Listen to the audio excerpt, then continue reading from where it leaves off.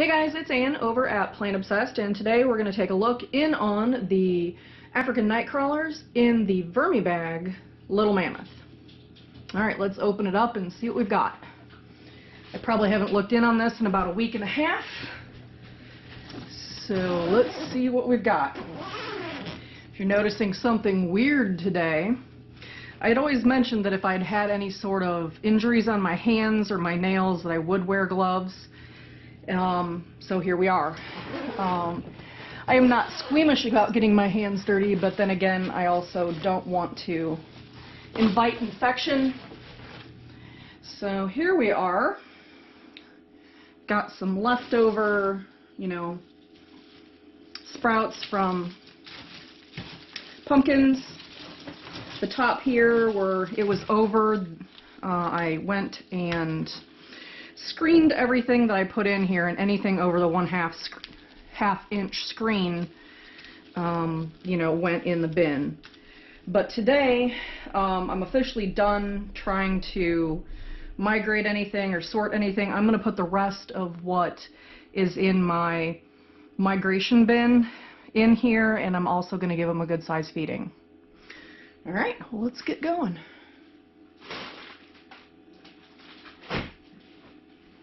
So this is what I've been still trying to migrate, and it's still not going to screen out.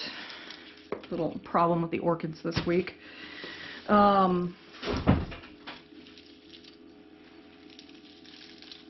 So this stuff is still not going to screen out, and here was what I was migrating to, so I'm done messing with it. I'm just going to dump them in. But let's see what we did catch.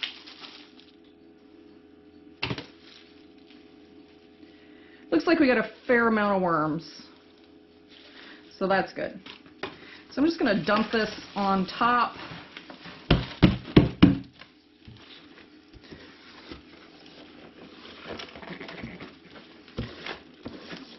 I tried my best to, just get the worms and leave the finished stuff out, but my patience is at an end with these guys and their lack of wanting to migrate, so that's just the way it's going to be. I have to leave that in there. So that's not a lot per volume. So let's just look and see if I fed and if we can see anything. Should have maybe done that first, but hindsight's 20/20. Alright, so I think it's been long enough that there's nothing left. Well, I don't know. Let's see.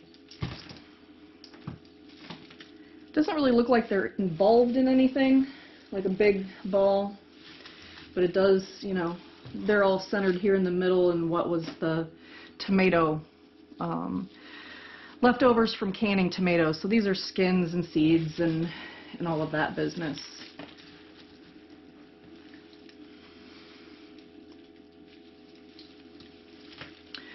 So these guys are upstairs, actually, where I keep my bonsais and orchids.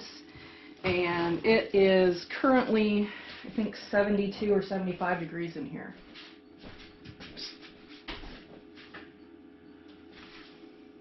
Just looked at the thermometer, it is 73 Fahrenheit in here. So, I can't have them in the basement, which I just looked at, and that is actually 57 today. We're having a really serious cold snap here in Illinois.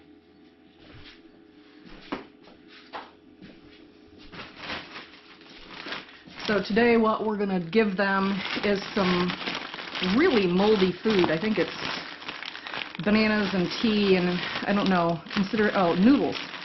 There were some noodles that had expired in the cabinet, so we'll see how that all goes in a minute here. So just going to kind of make a bit of a pit here in the middle. But yeah, this is what happens when they the microbes finally do get at an avocado pit. It kind of turns red like that, and then it just kind of turns into mush. So, sometimes it seems like it's taking forever, but you just have to have the right microbes in there. And the older your bin is, the better your microbe population is, the faster that they get at things that are very difficult to consume. So just going to spread this out just a little. So yeah, these are lasagna noodles that expired. So I'm going to put those in there. And then I'm going to cover it up, but then I'm going to get my spray bottle and we're going to add a little bit of moisture to this system. Even pumpkin stems eventually start to break down.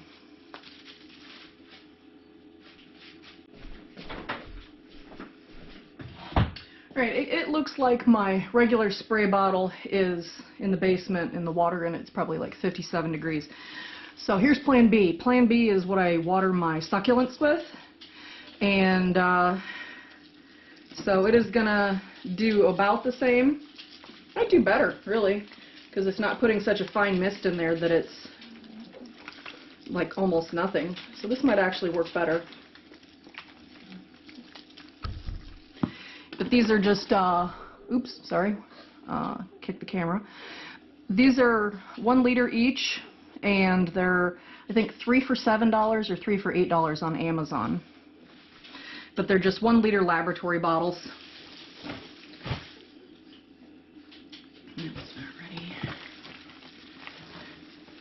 You can kind of hear a hum in the background. That is a humidifier that I keep on for the orchids. And even so, it's still really not keeping the vermi bag, keeping it wet, or as wet as I'd like it to be. So this had 1 liter of water in it when I got started. So I'm just going to keep turning things over and making sure that they're getting a little bit more comfortable.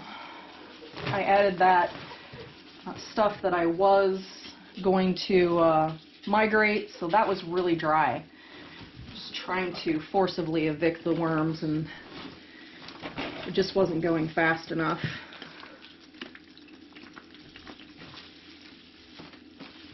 But I put all of my plant clippings in here from my bonsais and leaves that fall off or get damaged from the orchids.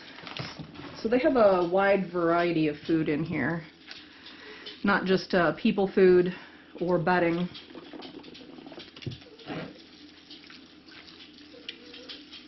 So this system's pretty new. Hasn't really had an opportunity to really work things down and break them down. So looking for, you know, how good the castings look right now is not really worth it too much, because they haven't had more than a month or so to really work on them. And they've had a lot of the overs, as I call it, from my siftings, which means that it's items that take a long time to break down. Here's an old avocado.